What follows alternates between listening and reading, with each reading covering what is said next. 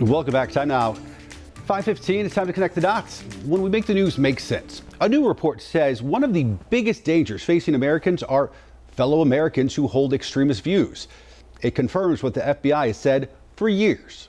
The number of U.S. mass killings linked to right-wing extremists at its highest in decades. Let's connect the dots. The Anti-Defamation League says extremism is when somebody holds a religious, social, or political belief far outside the norm. Over the last 12 years, the report says killings have been carried out by extremists of all stripes, left-wing and Islamic extremists, but right-wing extremists made up the majority almost every year. In 2022, right-wing believers accounted for all 25 deadly attacks committed by extremists. That group includes white supremacists, anti-government extremists, and QAnon supporters. The report says the change in trends stems from right-wing groups gaining political prominence in the past decade.